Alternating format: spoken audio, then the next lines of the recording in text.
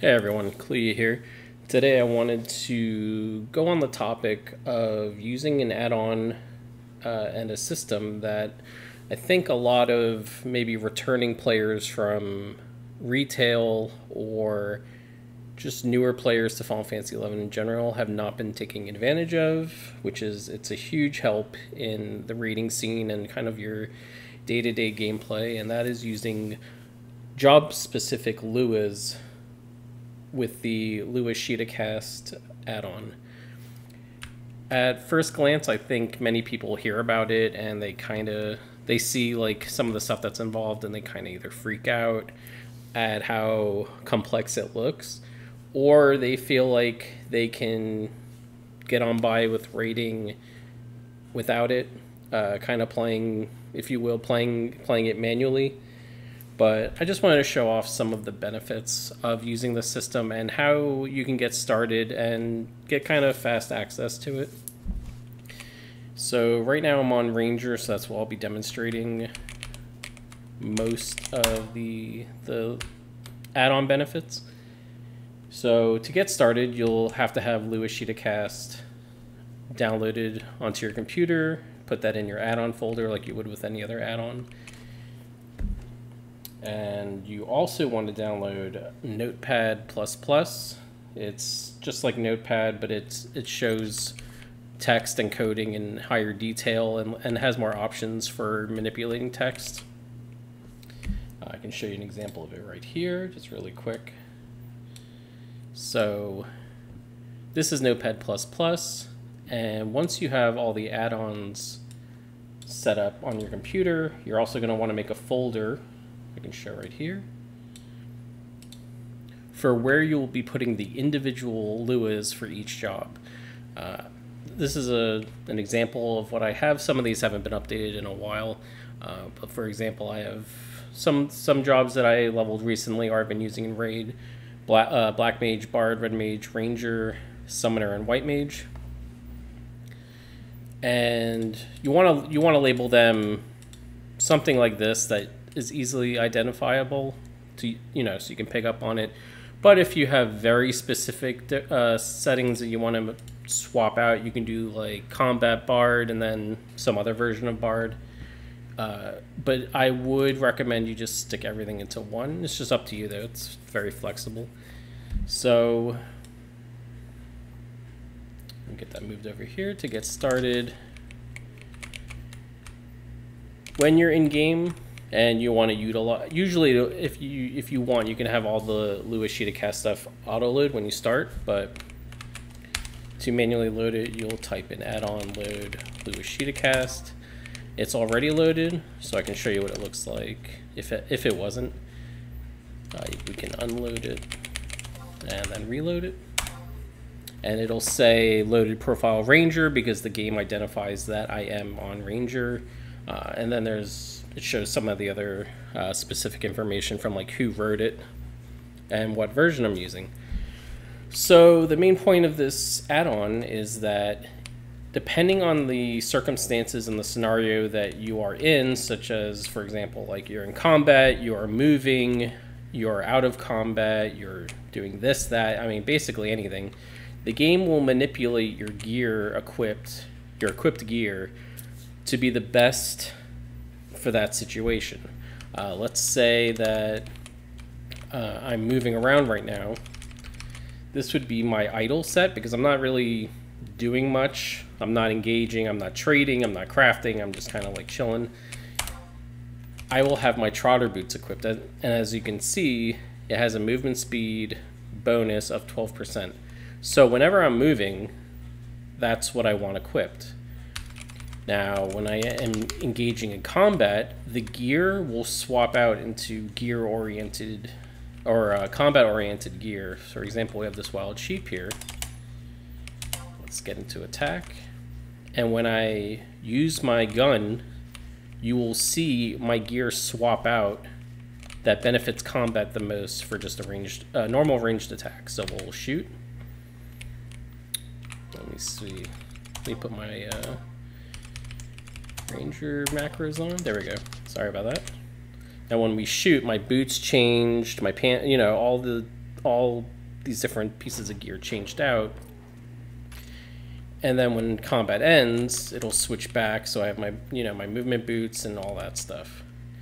I didn't have to press anything, I didn't have to do anything. The game, the Lua manipulates my equipment to best suit what I'm being involved with.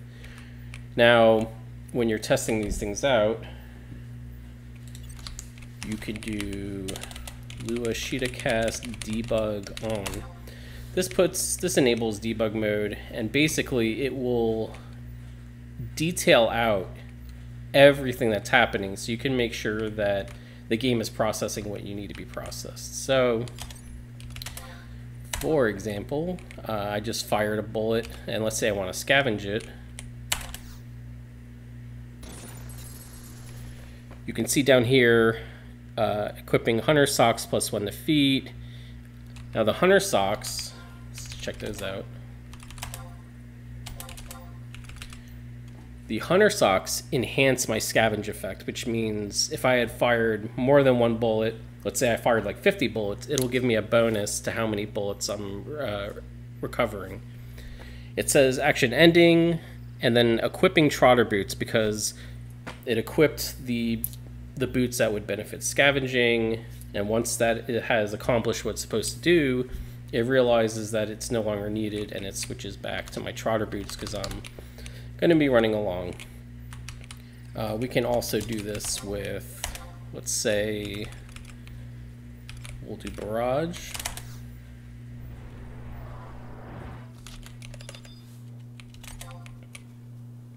And again, you can watch my gear and all that, but here it's showing I'm in combat.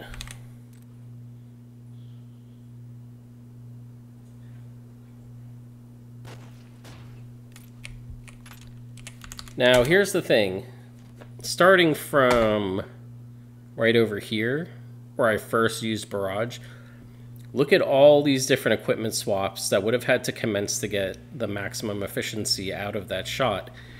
It's pretty much impossible, even if you had equipment manually macroed out to different keys, for all that to happen, because this is all happening faster than a second. So it equipped the hunter bracers, which buffs my barrage ability. It's swapping out everything for maximum damage. Now, in the case of barrage, it's probably swapping out things for accuracy, because you want to make sure you get like every hit possible, but that's besides the point. Point is, just by having that command in my Ranger Lua available and ready, it does all that for you, and then as soon as the mob is dead, it resets back to your idle set. When you're doing like a raid or you're in a boss fight, you typically won't have time if you were to manually do all these macro swaps and everything, which is why the add-on is so good. For now, I'm going to show what the add-on looks like as far as text goes. Now, for most people who haven't used this, when they first see all this, they kind of have a heart attack and they're like, there's no way I could ever learn how to do this. It's too complicated. I was the same exact way. So the thing is, with most endgame link shells, or you can go into the Horizon Discord with the job-specific channels, you usually can find a pinned Lua that you just right-click and download. For example, the Ranger Lua. You would save it, like we have over here. You load it, and it's already good to go. There's usually a very dependable player that has set up their own Lua that knows how to do all this coding. And you would just look, and if you're in, let's say you just hit, 75 as a Ranger, you don't have too much endgame gear, you could kind of go down the list and go, okay, what gear do I need to fulfill all these different sets? So if you need like, we'll go with like drone earrings for range accuracy. You could put drone earrings in your inventory. You could, I need an optical hat because I need more accuracy. I need a faith torque for this, and You just kind of go down the list and fulfill all this. Now, if you don't have specific equipment at the time, you can just put in your own, whatever the best equipment you have at the time is for that. There's just some nuances, I would say, to watch out for. Whenever there's a word like this, like scouts, where you have the apostrophe as if, you know, the word belongs to something, you do need to put in a slash instead of just having SCOUT apostrophe S. You always need to add in this slash over here, just like this example in Kieran's, in Matt's cap, just to watch for that. If you do make an error somewhere, when you are in the game and you try, the Lua tries to fulfill that command, the game will tell you, you know, on line 8, section this, there is a error, and that is why your mass cap isn't being equipped. That's when you can just go back to here and go, you know, does it look right? And then you make the changes. For Notepad++, if you ever put in a change, let's put all this, and you're like, no, that doesn't work, become very familiar with where the undo button is, because that'll just instantly backtrack to where it was and you're good to go. If you do need to add something,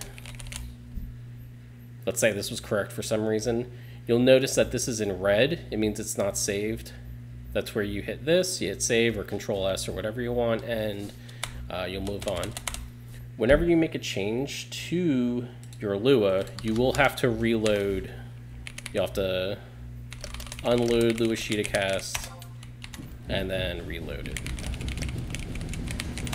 And then it'll say loaded profile, Ranger Lua, all that good stuff. So, you know, it's really handy on White Mage. You know, if I'm casting Stone Skin, it'll automatically put on all my enhancing and plus mind gear and stuff like that. If I'm doing a regen, it'll put on, you know, the staff from the HE&M. It'll put on all my enhancing gear. It'll put on my relic armor that increases, you know, regen potency. It's just super handy. It'll definitely boost your performance. There's just like no reason not to have it, to be honest. But anyway, that was like a very basic overall explanation of Luashitacast and using Luas and why, you know, I would recommend it. Just make sure that you stay on top of your equipment and the Lua so that when you upgrade or you make changes, that it's all accurate and up to date so that you can be performing at your best. But if you have any questions, just, you know, post on the comments, or you can reach out to Kluya via the Horizon Discord. But have a great day.